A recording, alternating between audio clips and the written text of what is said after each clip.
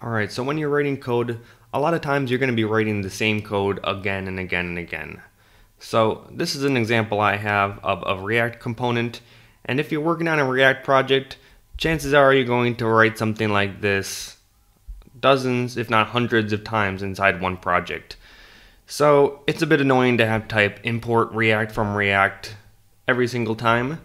So with VSCode snippets, there's an easier way to do all this. Instead of typing this all out every time, what you can do is you can just assign an abbreviation for this, maybe RFC for React Functional Component, and it'll automatically just fill all this out without any additional effort for you.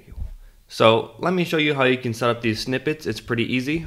So you start off by opening up the command palette. You can do that with Control-Shift-P and typing in user snippets.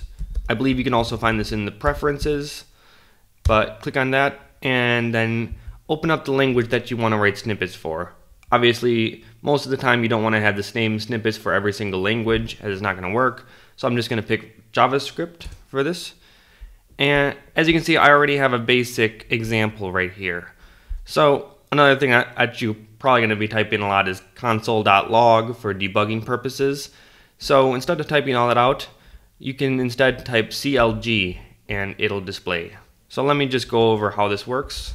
Let me put this over here. So this is in JSON format. So the way you set up a snippet is first you put the name of it right here, and this is going to be what's going to appear in the IntelliSense. So print to console, that is right here. So pick a descriptive name, and then description is going to be a little additional description if you want. It's not super important, but if you don't remember what exactly it's going to print, that's useful.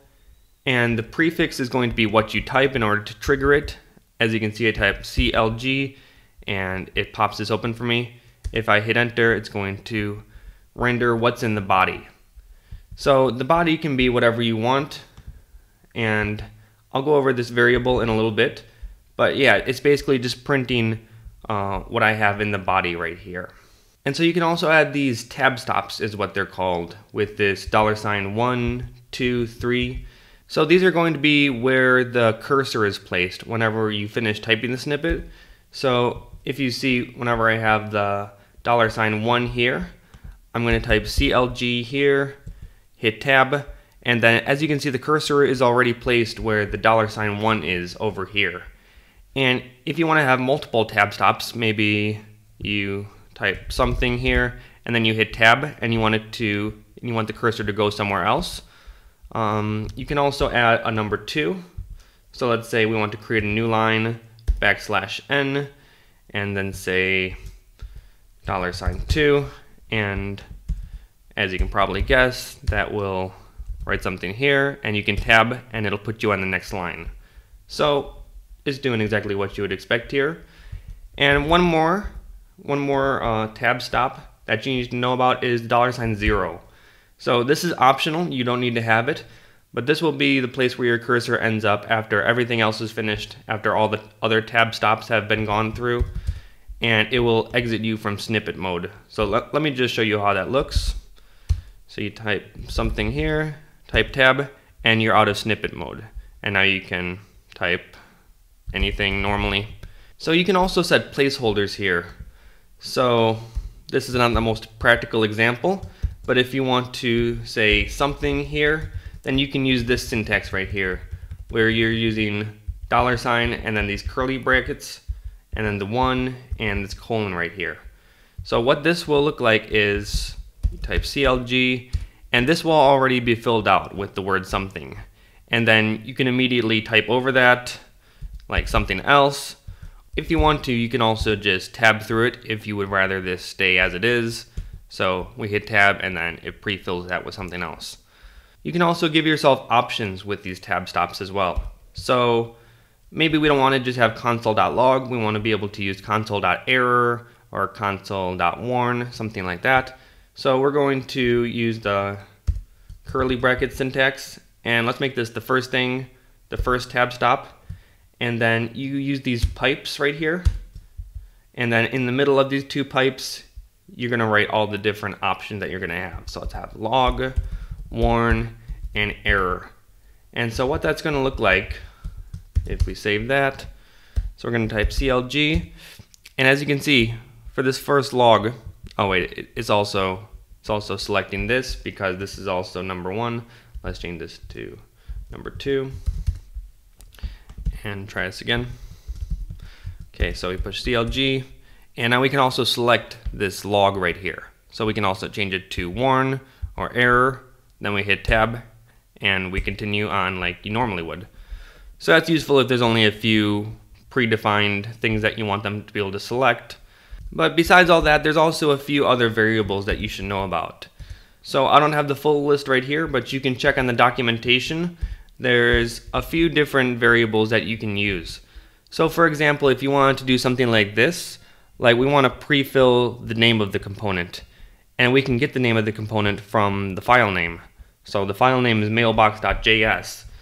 So what we can do is we can just return, let's see what it is. It's tm file name base, and this will get the file name of the current document without its extensions. So we can put this in here, and whenever we type CLG, it will return the name of the file name. So that's how we're going to make something like this, where we can just pre-fill these values right here. It's very useful. So that's basically everything you need to know about snippets. But let me show you how to make an actual real snippet like this. That's a little bit bigger than something like a console.log. So we can add another snippet by just going like this. Let's call this React functional component. Let's just copy all this over. And let's make the prefix RFC for React functional component. And let's make the description something. All right, and so let's get started with the body. Okay, so the first line is going to be pretty straightforward. It's going to be import React from React. Now if you want to have double quotes in here, you can do that, but you have to escape them with the backslash character. But I'm not too particular about that, so I'll just use single quotes. Now we can make new lines with \n, and then we want to get the file name for this component, so of course we can do that with the variable, but I also want this to be editable, so maybe they don't want it to be the same as the name of the file name, so we want to give them the option to change that, and we can do that with the placeholder. So what we do is set the first tab stop with the placeholder of this tm file name base right here. So basically this is saying this will be the first tab stop, but it'll already be pre-filled with the file name right here. So we also want to finish the function, and then let's add a new line. And then you can also add a tab character with \t, and then we're going to return an empty div, and we'll put the second tab stop inside here. Or actually, this is probably where we want to go after everything is said and done, after we finished changing the name of this if we'd like. So let's make this the final tab stop with $0. So after you're finished with everything, it'll take you inside the div, and that's probably what you're going to want to edit first. And we can put a semicolon there, \n, close the function, and then we're going to export default, and then we also want this to be editable as well, basically the same way that we did as this. So you can also make multiple cursors by just using the same tab stop, and I'll show you how that looks in a minute. But we're going to say tm, I forgot, file name base, close that, and that should be good. So let's test this out and see if it works properly. I'm going to save all that, and we can delete all this and type RFC, and yeah, it's working exactly how I wanted it to.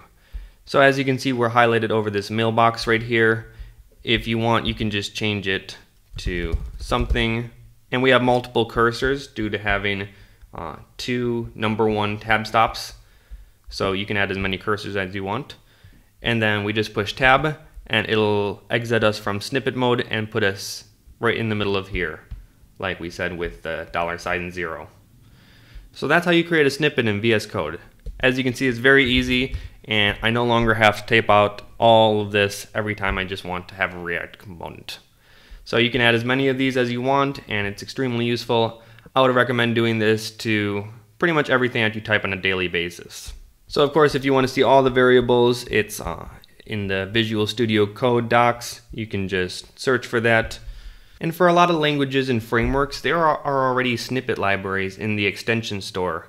So if you want, you can download a snippet pack that has a whole bunch of different React snippets. But honestly, I don't use 99% of them. That's what I did before, and I didn't use most of them. So what I did instead is I just started creating my own snippets, and that's much better. You get exactly what you need and nothing that you don't. So I would recommend doing that with VS Code snippets.